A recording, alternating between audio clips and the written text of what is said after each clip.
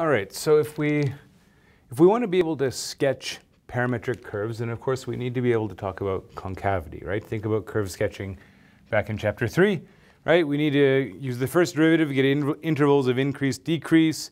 Second derivative tells us about concavity, right? Where is it kind of curving up? Where is it curving down, right? So how do we calculate concavity? Well, we know that concavity comes from the second derivative, right? So we need to be able to compute concavity in the following context. Y is some function of x, let's call it h of x, where x is, say, f of t, and y is, let's say, g of t, right? Okay. So we're looking basically for h double prime here. So let's think about that. So dy dx, or if you like h prime of x, we know what that is. That's dy dt over dx dt. So it's g prime of t over f prime of t, right?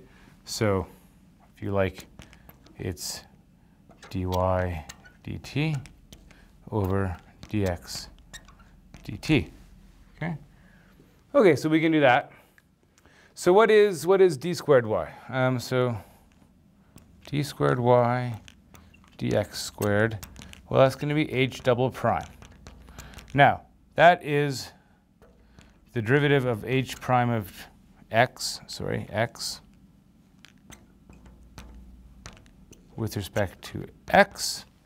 And we can use the same kind of logic that we used for the first derivative to say, well, that's the same thing as doing the derivative with respect to t of h prime, which is g prime of t over f prime of t, and then dividing by dx dt, which is, well, f prime of t. Okay?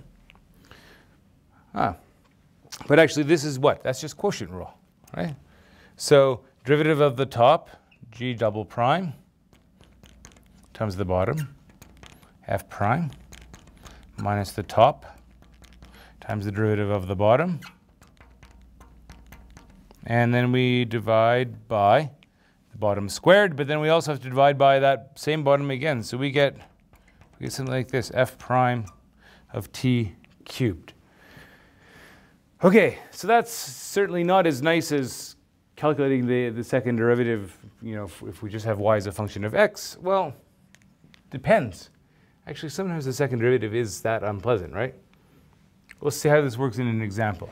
Now, in an example, typically what you might do is you don't worry so much about the labeling and the f's and the g's and the h's, because that gets kind of complicated. Nobody tries to memorize something like that.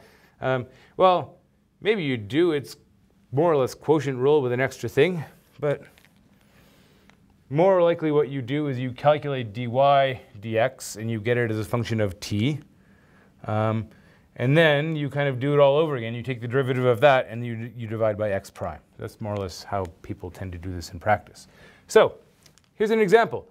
We did the first derivatives already, right? We saw that dy dx, so we said that's y prime of t, x prime of t.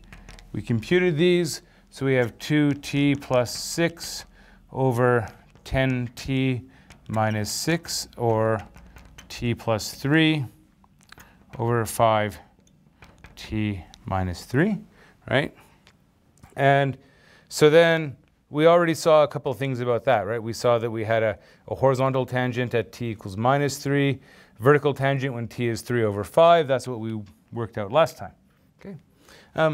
Now let's think about, well, what is the second derivative? So the second derivative, d squared y dx squared, is going to be, well, it's the derivative of the first derivative, but that looks like this. It looks like d dt of dy dx divided by dx dt, right? So we can do it like that rather than trying to remember the general formula. And so what we get, So we do still have to do quotient rule, right? We have to do quotient rule. Okay, derivative of the top is just 1 times the bottom. So we get 5t minus 3 minus the top times the derivative of the bottom. We get a 5t plus 3 divided by the bottom squared.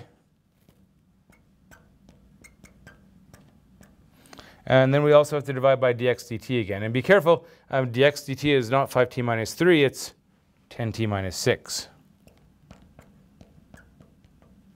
Okay? So let's clean that up and see what we get. We get 5t minus 5t. Oh, interesting, that actually cancels. And then minus 3 minus 15. We actually get minus 18 over, if we factor out a 2, we have 5t minus 3 cubed. Okay? Now, that actually tells us something. You might see the 18 on top and you think, oh no, like the derivative is never 0. Second derivative is never 0. We're supposed to find intervals of concave up, concave down. But be careful. The numerator is never 0. So yes, I guess in the usual sense, you would say that there's no inflection point. But there is going to be a concavity change. It's just the concavity change happens at a vertical tangent. Happens when the denominator is 0, right? So we can actually make sense of that. So now we can actually say that it's going to be, let's see, if t is less than 3 over 5, right, then this will be negative, and that will be negative. So it should be concave up.